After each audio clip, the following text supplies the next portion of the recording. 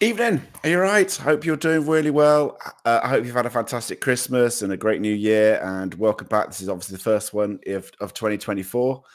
I hope you're all good, and I hope you're keeping warm because it's bloody freezing in the UK tonight. So yeah, it's really cold.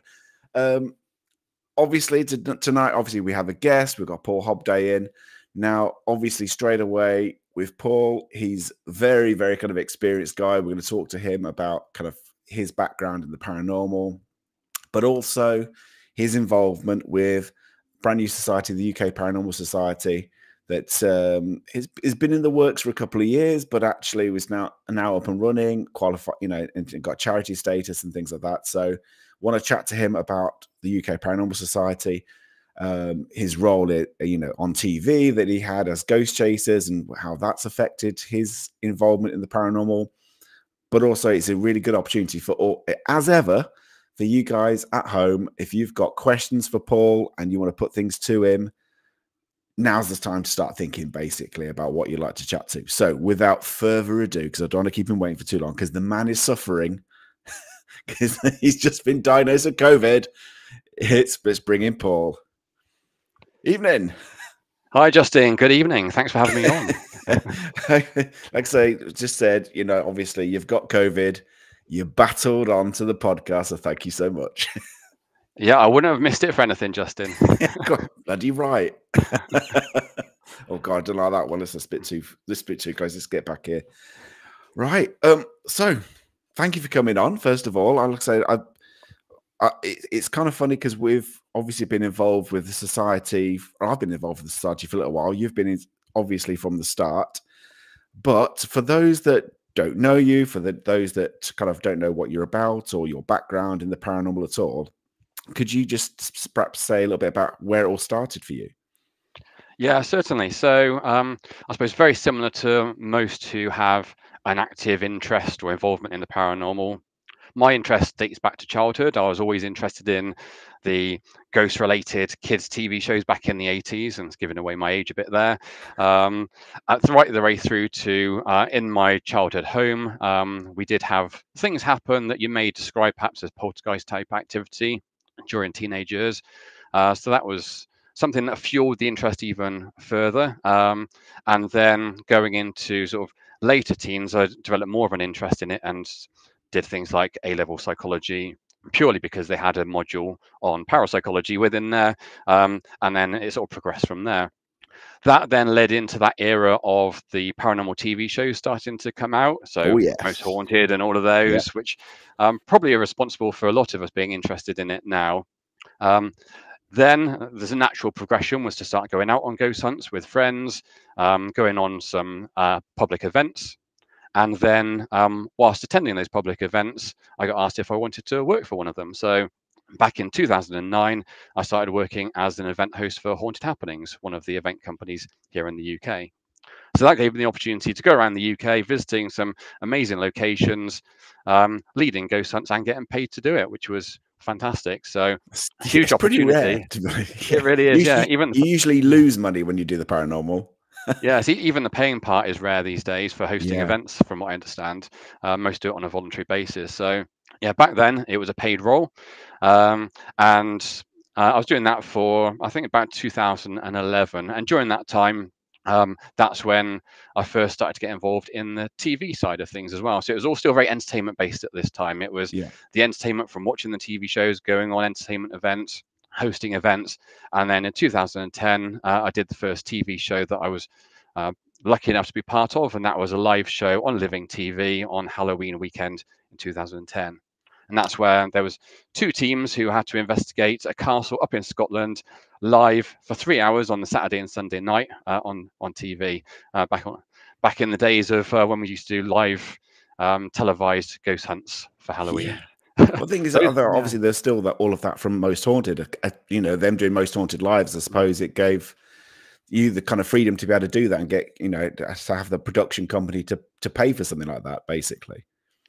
Absolutely. And this was a great opportunity. It was, again, still very entertainment based, but it was a great insight in terms of how that side of things worked. Go on. Yeah, sorry. I was going to say, because most guys or women who are kind of into the paranormal. They go out investigating. They do it as a hobby. They kind of may go around certain supposed haunted locations or pay to go with ghost event companies. And you've done all of that and you've seen all of that. But also we are, you know, as investigators, very critical of TV shows, right? Yes. So what I'm loving is the fact that you've seen it from both sides. You know, you've been out there investigating, plus you've had that background of seeing how a TV production company sets up something like that, and also kind of pressures, I suppose, on you to produce results in some way. I mean, what was your overall experience about, you know, doing the TV stuff? And obviously you had a whole series of Ghost Chasers, which is really popular. Plus you did all the live things as well. I mean, how do you feel with your investigator hat on, all of that kind of experience with TV, through the TV shows? Yeah, so the live shows were very entertainment based. To just give you an idea, I've done 2 live paranormal TV shows, both of them fairly small locations, but you had about 200 crew in the background that you don't see on TV. So imagine 200 people on a ghost hunt. Yeah. All around you, around every corner, there's someone hiding. There's like a rigger or a sound man or a cameraman or whoever. So you got about 200 people on location for one of those. So there's no way you can do a real investigation. It is just purely introducing the subject matter and looking at a fantastic location to the public, but it is very entertainment based. The series that I did back in 2016, Ghost Chasers, that was more realistic. It's still TV, so it's still entertainment, but it was as realistic as we could get within the realms of what TV producers want. So with that one, that was 20 locations across the UK and Europe, spread across 10 episodes. So each episode was an hour long, and we had 2 locations per episode. That one was much smaller. So we had the 4 of us who were on the screen, and then behind the scenes, we only had a very small team. So we just had a cameraman, a sound man, a director, and what they call a data wrangler. So that's the one processing the memory cards and acting as second camera when needed and so on. Yeah. And that was it. We'd also have a runner if needed, so the translator in each of the countries, but it was kept very, very small. So we had them as an extended part of the investigation team, as you like, and we'd often refer to the cameraman or the sound man, asking them if they'd seen what we had perhaps experienced. Yeah. It was still TV, so there was still the license, I suppose, to be a bit creative with some of it. And I don't mean faking activity, but when you see things like us stood around talking about things, when you've got a single cameraman, we have to do that multiple times. So that same conversation is held maybe 4 or 5 times to get the shots from the different angles. So there's all those sorts of things that are the TV elements that get brought into it. I get from you that obviously the series, like you say, that you've got to kind of toe the line to some extent, because obviously it's a TV production, it's all entertainment only and all of that kind of stuff. But I get from you that it was a kind of more enjoyable experience because it was a smaller team, rather than having these great big massive productions with, like you say, with loads and loads of people around every corner. Was it frustrating, you know, when you're doing these lives, that was the kind of circus that was going on around you? It was, and with those, then you are specifically instructed to react to whatever noise you hear. So if you hear a noise around the corner, you have to react to it, and then if you find out it's the cable puller who's just hiding around the corner, then that's up to them whether they show that or not. But for the first one I did back in 2010, we went through about, I think it must have been about 4 months of training of how to present ourselves on TV doing a ghost hunt. So it was up at Tutbury Castle. Oh, right, and I think it was once a week for several months, going up there and practicing how to walk into a room, how to describe the room, how to react to things. And again, it wasn't about faking it, but it was about portraying the reaction to the viewing audience. Really? See, I find that really fascinating, because obviously you expect, you know, when you see TV shows, you expect the kind of the reactions to be genuine to a certain extent. And the fact that you've had training, you know, inverted commas, to kind of portray how you're meant to react, is actually just very, very interesting in itself. That you actually had I mean, that sounds quite a lot of kind of tuition to actually present yourself in that way. It is. I mean, if you think of the investigations you've been on, and anyone else who's listening, if you've been on an investigation or a ghost hunting event, when something happens, maybe it's a noise or something perhaps catches a corner of your eye, you may just sort of stand there silently, second glance, trying to work out what did you just see. You may quietly whisper it to someone next to you. Yeah. But on a TV show, you can't do that because you're there trying to describe to the audience at home what's being experienced. The idea being to try and bring them into it. Yeah. So that's what they were trying to get out of that, is how do we be a lot more descriptive in our body language and our words in terms of what's been experienced. But they also, certainly for the lives, it was very much a case of being instructed to react first and then debunk after. Right. Okay. And Yes. was that the same kind of thing with Ghost Chasers, or were you able to kind of, like react in a more genuine way when it was Ghost Chasers? That was more genuine. We had more control over that one in terms of being able to maybe influence or coach the directors and producers in terms of what we'd like to see from a paranormal investigation.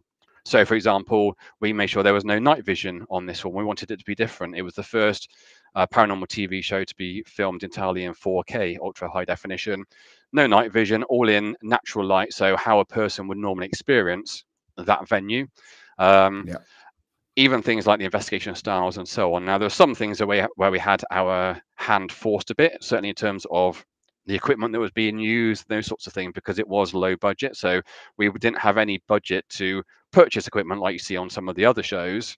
We Yeah. had to beg, borrow, and, well, not steal, but gather as much as we could for free to help us on that show. So we had some very generous companies out there like FLIR Systems, who donated FLIR thermal imaging cameras to us to use on loan. And then otherwise, it was a case of just borrowing what we could. So we were limited in that sense, but we tried to keep it as realistic as possible and provide that balance so that the audience could make up their own mind as to whether it was paranormal or not. So I Yeah. was there to try and give a more rational explanation as to what was being experienced, and Ian was there as the medium, giving the more spiritual explanation. So we'd present both sides and let the audience decide for themselves which they thought it was. And for those that are very skeptical of TV shows, just kind of to just to make it very kind of explicit, were you ever told to fake stuff? No, never. And on Ghost Chasers, there was very strict rule there that if any crew member was found to be faking things, then there'd be sort of pretty strict consequences from the exec producer, and any such footage would not be used. So they were quite strict on that. Oh, that's good. I mean, that's kind of it's nice to actually hear that, to be Yeah. honest, because because very rarely do you get actually chance to speak to people who've been, like I say, behind the camera like you Yeah. have.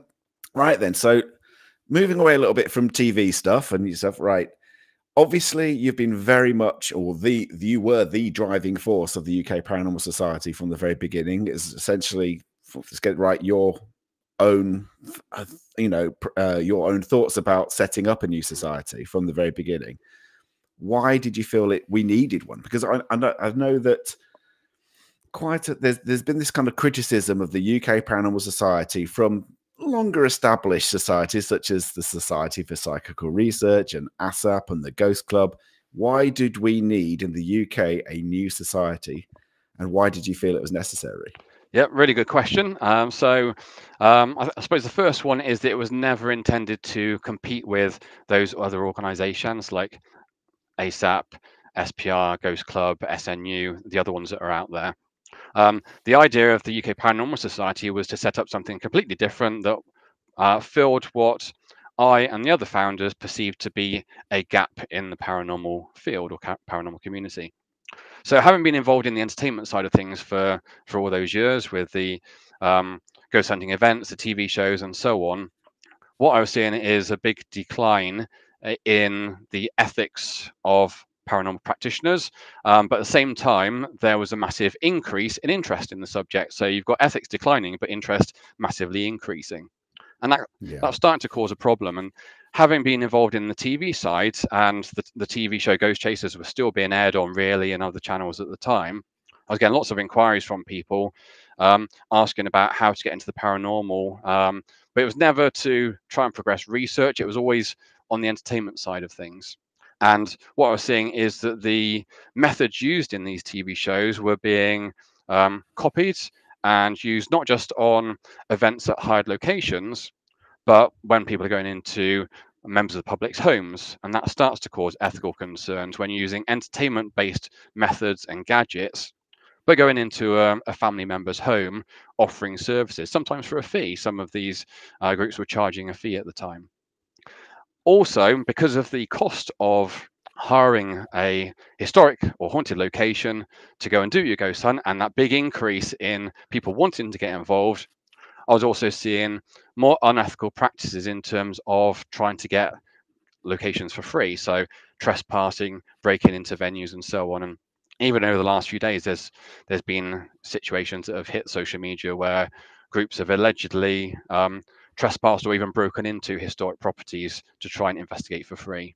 And it's this Yeah. issue that started to really raise alarm bells for me. And having been involved in the entertainment side of things and realizing that the TV shows I've been part of were partly to blame for these practices, I wanted to try and do something about it.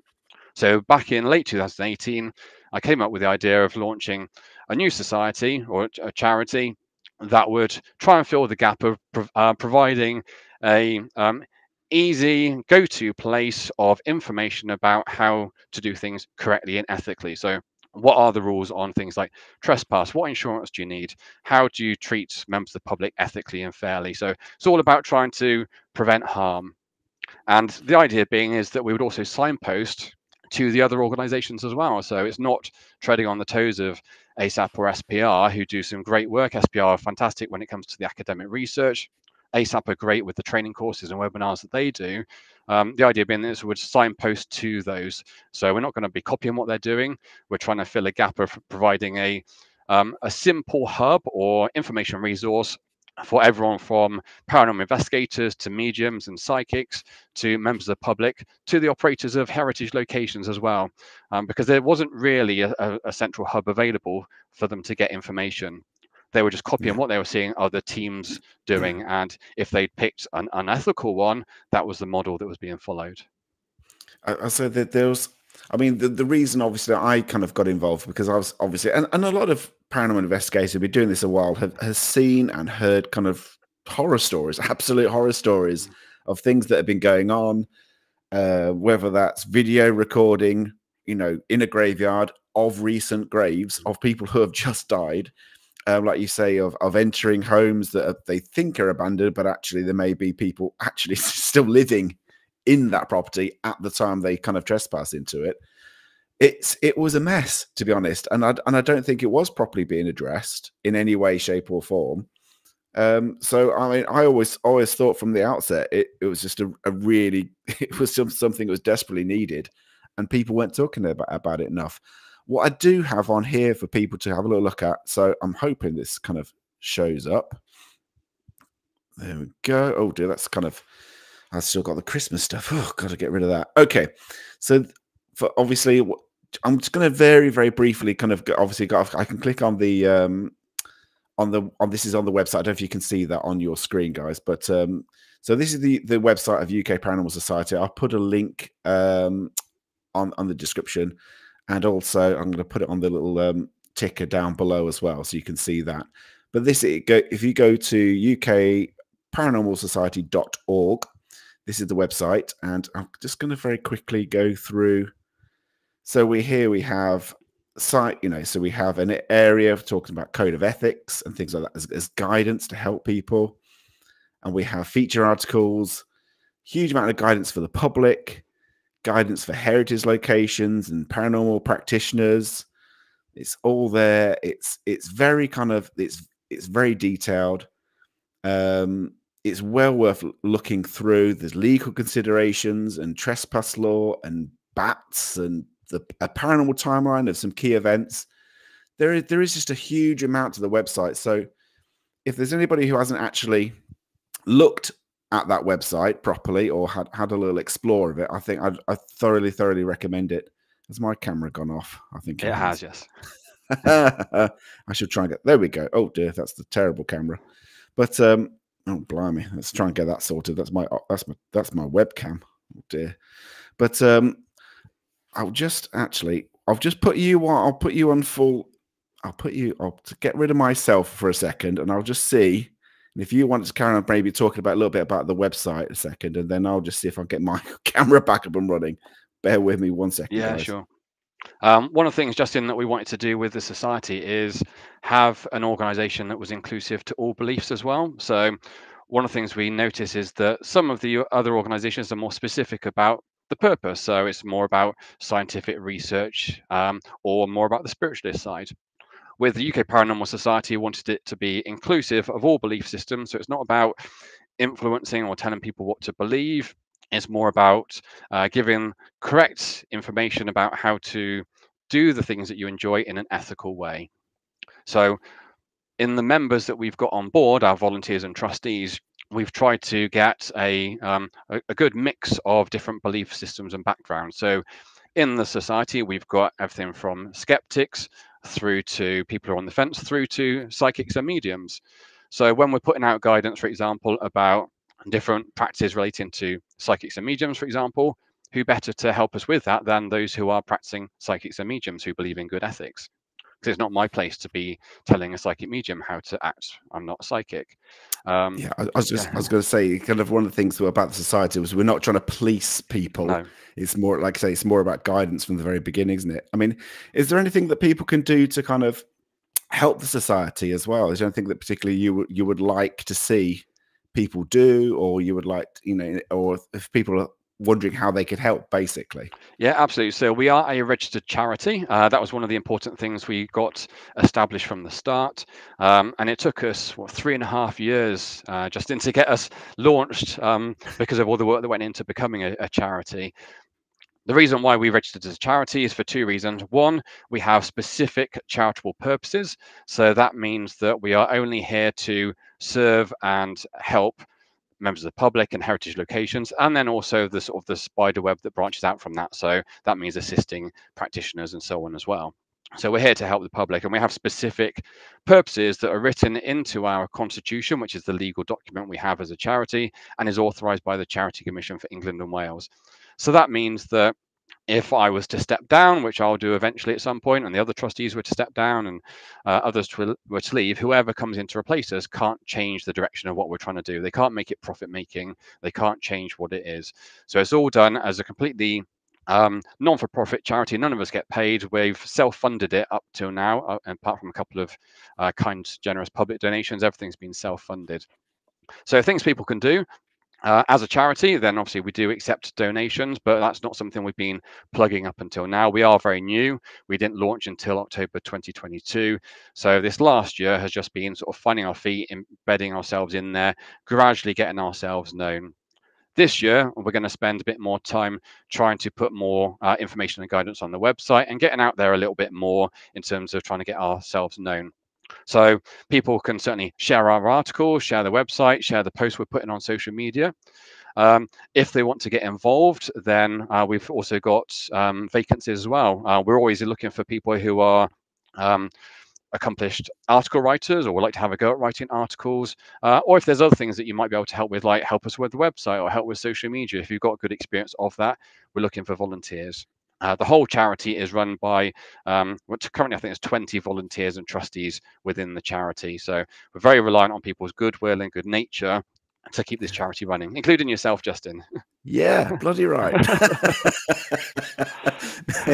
Well, I was going to say I suppose one of the great things I think as well is that we're getting a lot of growing support, I would say, from heritage locations and charities linked to heritage locations, because there has been this negative, really kind of, like I say, in the past, negative kind of view of paranormal groups, for different reasons, but also I think a lot of people are very kind of not scared, but say very wary of letting a paranormal group into, if they have if they look after a stately home, they've seen stuff on TV, they've heard things in the news, and the good thing I would say is that the society is working with different groups and things to actually try and shine a positive light on the paranormal groups and how much it can actually help them. Maybe you wanted to say a little bit about that kind of avenue that they're also going down? Absolutely. So I mentioned that as a charity, we have to have specific charitable purposes that are authorised by the Charity Commission. So one is about helping to protect the public from harm caused by misinformation, malpractice, and exploitation relating to the paranormal. And that's legal wording, basically, to establish what we're here to do, and that's to help protect people who are potentially going to come to harm from the activities related to the paranormal, so fraud and all those sorts of things. And the I mean, oh, yeah. sorry, go on, carry And on. the other one, number two, is similar, but it's there about helping to protect heritage locations and their histories from harm caused by the activities of the paranormal field. So that would be more around the trespassing, um, uh, taking advantage of locations, those sorts of things. And to answer your Yeah, question there, then yeah, we've joined two of the large umbrella organisations that are there to support historic locations. So we're members of historic houses, which is for members who own or manage or reside in your stately homes and those sorts of properties. And then also we're a member of Heritage Alliance, which again is a charitable organisation there to support and act as a spokesperson or body for heritage locations. So members of that include the likes of National Trust, English Heritage, Historic Royal Palaces, and so on. And Halloween just gone, we actually did a talk for their members about what we do and how they can turn the paranormal into a positive experience for their venues. yeah. Let's say, and particularly, I'd say that for those kind of like, obviously not so much the English heritage and the National Trust properties, but actually the small privately owned, very small charity or groups can actually benefit quite well actually if they promote themselves in the right with different avenues, I would say as well, not just ghost hunts, but whether it's historical talks, which involves ghost stories, like you say at Halloween and things like that, just different revenue streams, and just giving them some advice has been really, really good. Where do you see the, obviously we you started this off, say 2018 when you started this off, and Yeah, say 2024 now, it's yeah. scary. But in terms of trends of the paranormal and where you see things going, is there anything particularly that you think is like the biggest worry for you, or something that is just a trend that you think that actually the society can help in trying to sway people to go down like a different avenue? What do you think is the main issues at the minute? From what I've seen, and this is just my sort of personal opinion of what I'm seeing out there on social media and hearing from others within the society and elsewhere, um, the two main areas are one is the trespassing and breaking into heritage locations, or not even necessarily heritage locations, just supposedly haunted locations. And that could be anything from a graveyard of a church through to breaking into a historic property, for example. That seems to be becoming more and more prevalent, whether it's because we're more aware of it now and so we're noticing it more, or it's making social media more often, or whether it is actually an increase in trend. Not sure, but certainly the interest in the paranormal seems to be massively increasing in terms of the number of groups and investigators out there. So trying to do something just to educate, as you said, we're not the paranormal police, we're not intending to police. It's more about winning over hearts and minds, trying to educate through providing the free information and guidance on our website and through social media, making people aware of the ethical issues of trespassing at a location, the legal implications, and so on. So that's one Yeah, of the definitely. concerns. The other one is around investigating in people's homes, which is a free way of investigating. Or Yeah, sometimes, as I mentioned earlier, some use it as a way of making money. I've seen some who charge for those services. And often with those, there is maybe not enough consideration given to the vulnerability of those in the home, the family, the children, potentially those who are vulnerable or even maybe suffering from mental health conditions or other psychiatric conditions, where those going in to investigate are maybe seeing it as a form of entertainment. Maybe they're offering a service with the best of intentions, but is how experienced or competent are they to be going into a family home and offering a service when there could be those underlying conditions or people who could be affected by the things that you say. I've seen yeah, examples where investigators have gone into the home of a family and told that family, for example, that there's a demon in the child's bedroom. And you can imagine the effect it has on the residents in that home and potentially the child as well. So it's seeing a lot of putting your own personal beliefs into those sorts of situations, or copying again what you see on TV, which goes back to what I said earlier, where it seems to have gone from ghosts on TV to more demon-based. So Hasn't it yeah, just? it really has. Yeah. So Yeah. we won't get into that Yeah. element, but that is a concern. Yeah, definitely. Just to say, talk about suffering. I know you're suffering a bit with the COVID at the minute, so I'll give you a little bit of a break. Thank you. Yeah. Have a breather, get a cup of tea or whatever. And I'd like to say, have a couple of minutes, and then what I'll do is I'll have a quick chat to people, and then I'll come back to you in a couple of minutes. All right. Brilliant. Thank you, Justin. Awesome. No problem. Right. Just obviously, it's for you guys obviously at home listening to kind of Paul.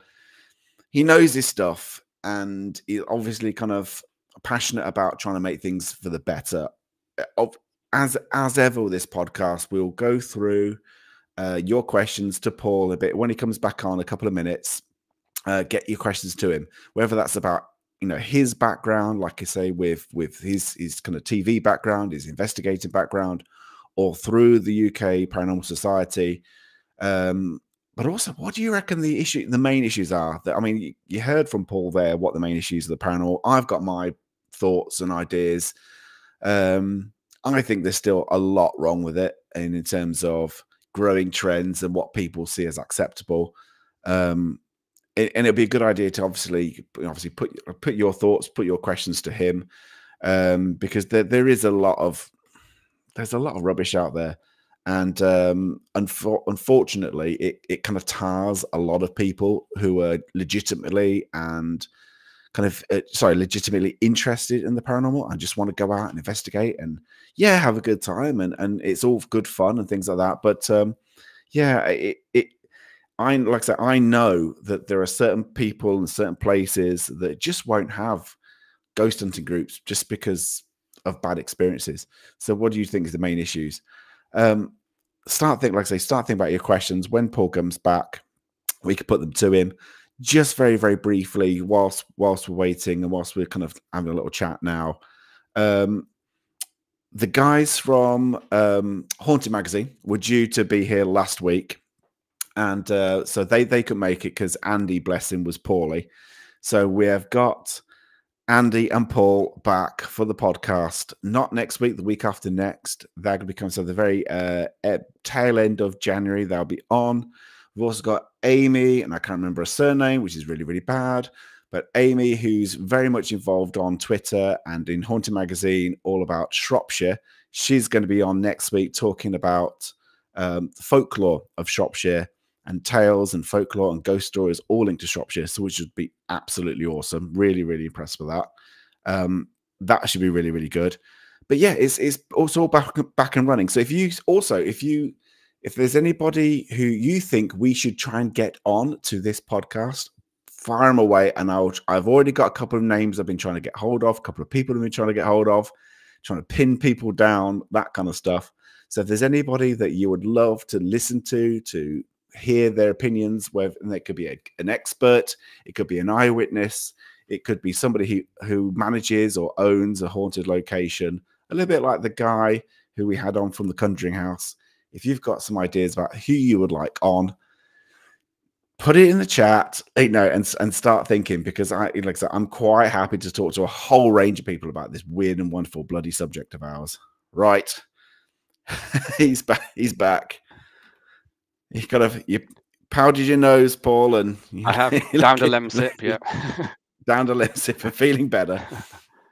Okay, sorry, Bouchard. Thank you, Diane. Is it Bouchard? Who's Amy? So that's who I've got next week talking about Shropshire. Thank you.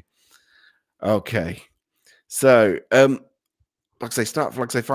did have a really good question actually a little bit earlier on from Louise, and I bet I can't find where the question is, because let's see if I can find it. Just bear with me a second. Here we go. So she's put, have you considered offering a verification scheme, if not already, as in this group is trustworthy?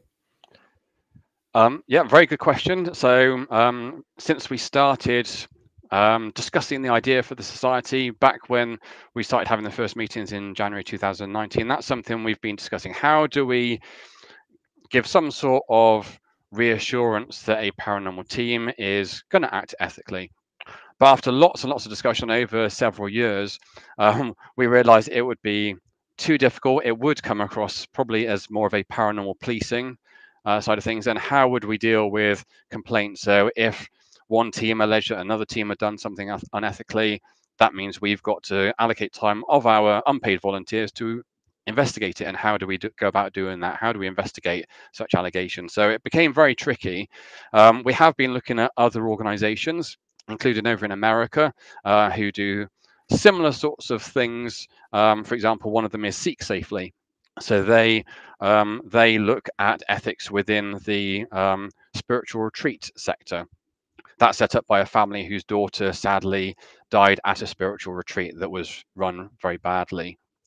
So Wow. they've now set Okay. up a not-for-profit organization in America to try and improve ethics at spiritual retreats. And they've got a voluntary verification scheme. So it's a bit like the code of ethics that we've got on our website, which is a voluntary code of ethics for people to choose to subscribe to, where spiritual retreats can voluntarily say that they subscribe to Seek Safely's code of ethics. So that's a potential, but again, it still begs the question of what happens when we get a complaint about a team or a group, because we don't want to be the paranormal police.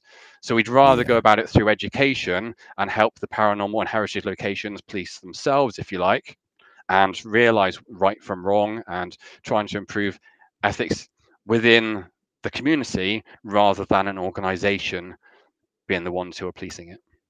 There's a question here from Halish. If you see it says, do you know if any groups have been sued for trespass? There needs to be a deterrent to stop entry into supposedly abandoned homes. See, trespass law is, to me, this just seems a very grey area. That's the sad thing, unfortunately. It is. We've got some guidance on the website, and we're working on some more at the moment. So one of our volunteers is a qualified lawyer, which is really handy. So she's currently interpreting that legislation because it does differ between country as well. So England and Wales typically has slightly different laws to Scotland and Northern Ireland. So we're in the process of putting some guidance up on that. I've not been made aware of any groups that have been sued, but I have certainly seen examples, including one today that came to my attention where the police were called. So there's some photos circulating today of allegedly the police intervening with a group who supposedly broke into a historic location. This isn't really a question, it's more a kind of statement, really. So paranormal time with Cam. So TikTok has a lot to answer for too. So many ghost hunters on there now who clearly fake activity, but people believe it's real. That's to be honest, I think that's been an issue for a while. You know, it's on Facebook, Instagram, TikTok, YouTube, that kind of stuff. But there's so many people that literally go out to fake stuff because it produces views, subscribers. But yeah, you do have a core of people that seem to kind of think it's genuine, which doesn't help. Now, I see a lot of that. One of the roles I've had over the last 15 years or so is supervising events at Woodchester Mansion. So I've acted as a key holder there and watched lots of small teams, event companies going through, and sadly have seen a lot of faking of activity there. But also seeing it a lot on things like the online videos and so on. And especially when it comes to the online videos, it's all about getting the likes and the viewers and the shares, isn't Yeah. it? A bit like the TV shows Yeah, exactly. again. It has to be dramatic to keep the interest, to keep the commissioning of that show.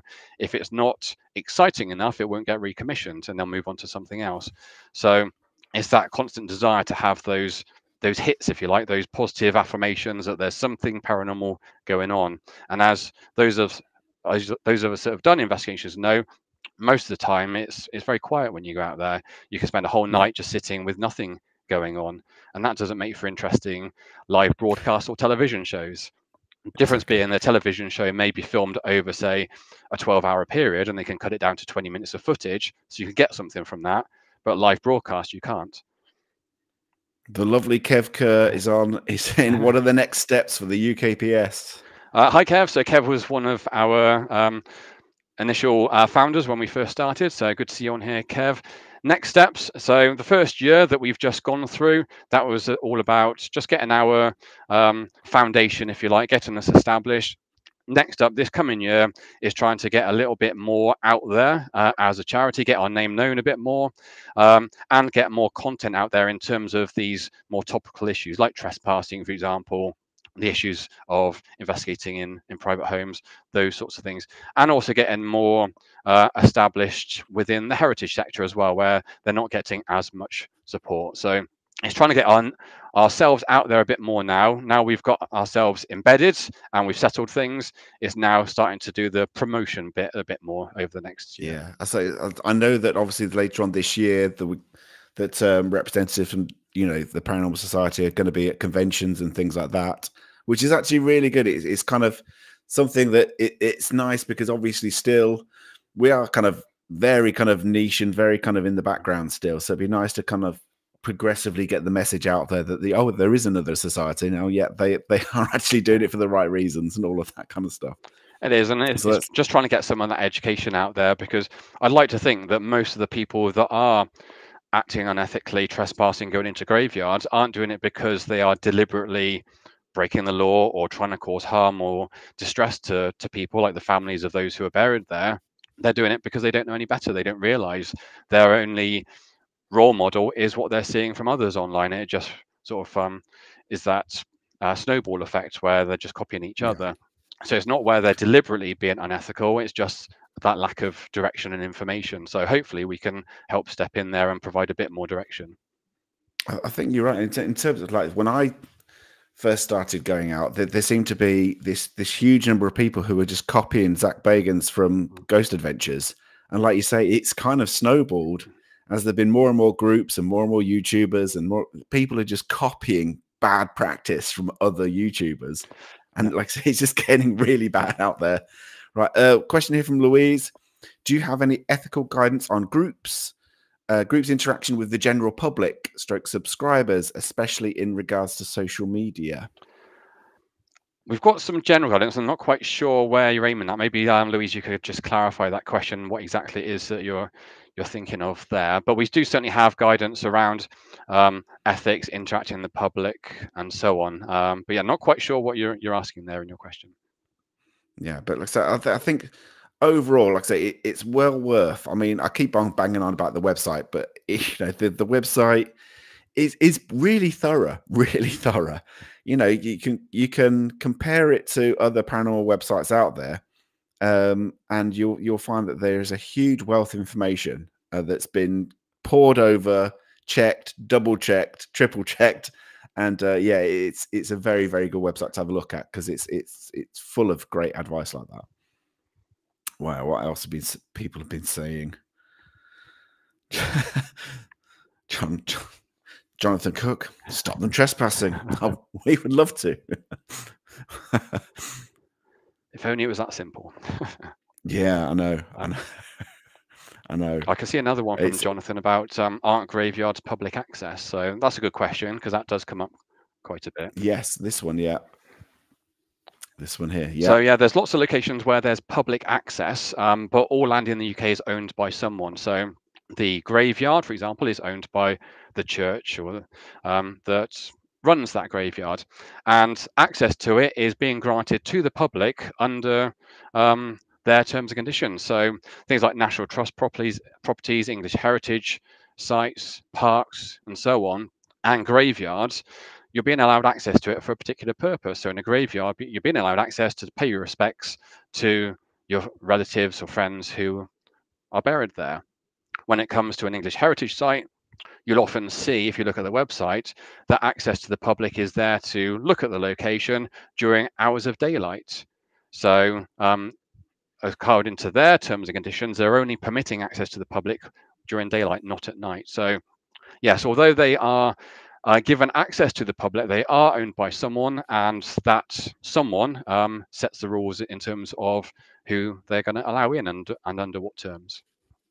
Believe this is Corinne, South Bristol Paranormal, I believe. So she's been said, I've been encouraging venues to talk to each other about teams and event companies so it's more unbiased.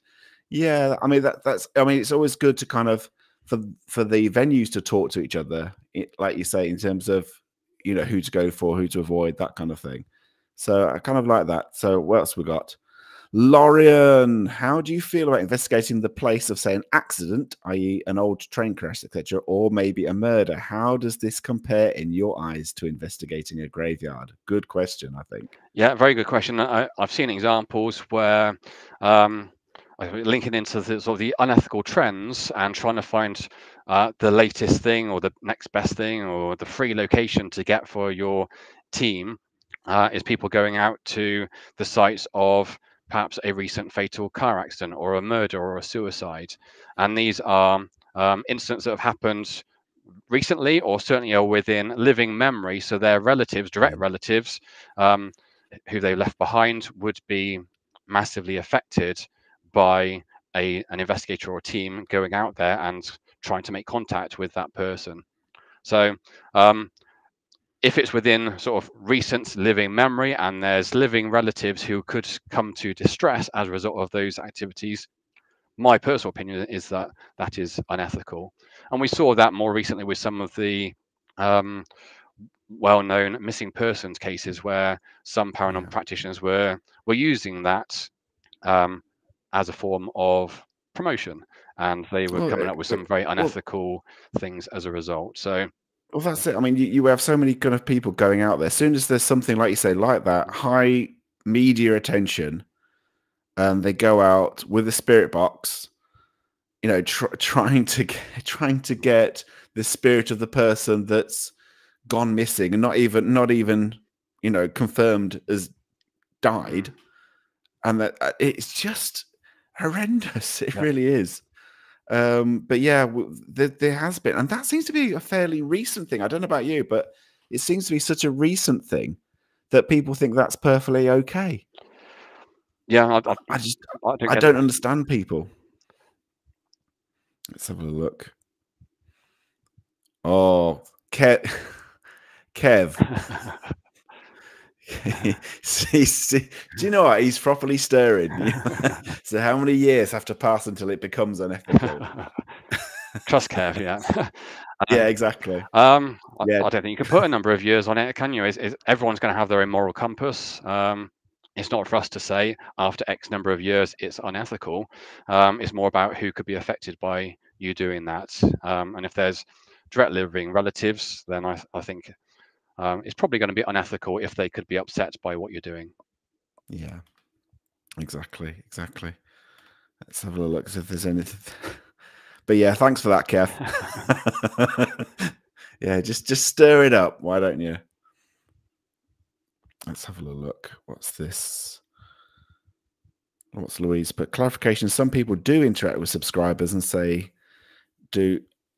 or they do unethical things, such as asking for donations to fund investigations, hotel stays, basically staying safe online. Oh, okay. So I get basically, so yeah, so you've got your YouTubers and things asking for, you know, asking for donations for nefarious things and for dodgy things like that. Yeah, exactly. Yeah, I think that's a good point. And we've seen examples as well, haven't we, over the last couple of years where there's been arguments over whether those who are raising funds for their chosen charity, whether it's really going to charity, for example, and those sorts of issues. Where's the money really going? That's the big question. So yeah, good point, Louise. I think that could be perhaps something that we could put on the website as guidance for the public about staying safe. So we've got it on some other subject matters, but if you think that is a hot topic at the moment, then we could certainly put something up on that. Yeah, and I said just kind of pointing out as well that one of the things which is on the website, to go back to the website at the bottom, is it scrolling along the bottom there, is that every so often we do feature articles as well. So which is very much kind of linked to, like I say, it might be something that's very, like say, like a hot topic, for instance, in the media, or something very recent and things. And it's like I said, the feature articles as well go into quite a bit of detail as well, don't they, in terms of things which people may have come across, and it'd be our kind of take on, you know, reporting those things. It is, and we've just started taking feature articles from external writers as well. So the most recent one, I don't know if you can bring it up on screen, Justin, testing your technical skills here. Oh, here we go. So, a second. Most recent one is one on invented history. Paranormal's Dark Problem. So that's an article by Dr. James Wright, who is a buildings archaeologist, and he's talking about the issue of histories being falsified or exaggerated by those involved in the paranormal. So you just see it on the left-hand side there. Yeah, invented history. Here we go. Paranormal's Dark Problem.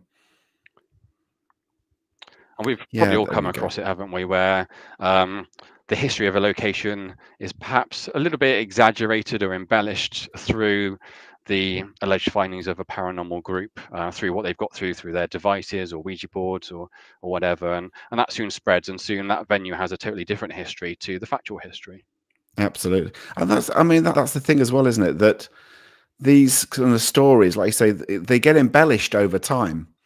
And so it's being aware of that, isn't it? In terms of, you know, what exactly is the truth? I mean, what I just know from going back, that there's quite a lot been said in the past about certain locations. One of them that I went to was 39 de Grey Street in Hull, and yeah, the owner will tell you a great history about the place, which is all linked to its haunted reputation. But one time I took the historian Mike Covell, and he did the research of the historical fact on the property.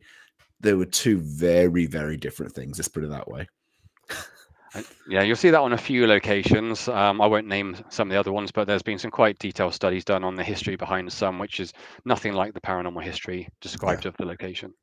And Lauren, again, what about historical cases? I don't agree with investigating graveyards, but we're trying to communicate with the dead.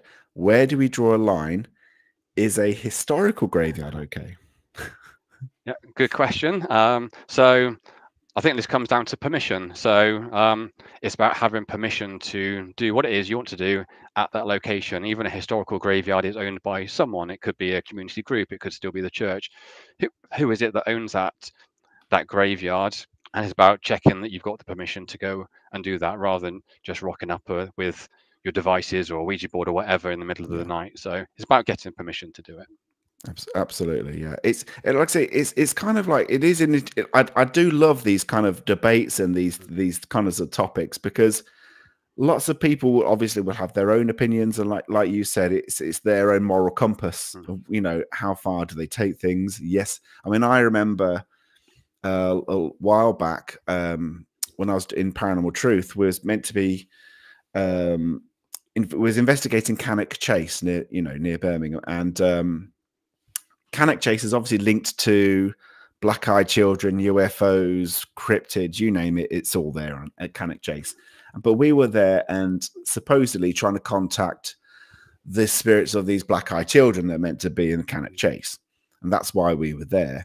But the historians then told us all about these child murders that happened in the 1960s, and their bodies were dumped basically on Cannock Chase. And so they were taking us to the sites where these children's bodies were found, and we were like, we're not putting any of this in. You know, this is just a massive no-go. There are like you said, there are relatives in the area, grandparents, parents. You know, the 1960s is recent history, and it's like we are not putting any of this in. It's really interesting. And it's fascinating to be shown these sites and these places, but at no point are we going to record any of this, you know. And it's having, like I say, it's making that judgment call of, yeah, this would be a good story. Yeah, it is a good story. It's a fascinating, grim story, but we are not going there with spirit boxes or Ouija boards trying to contact these children.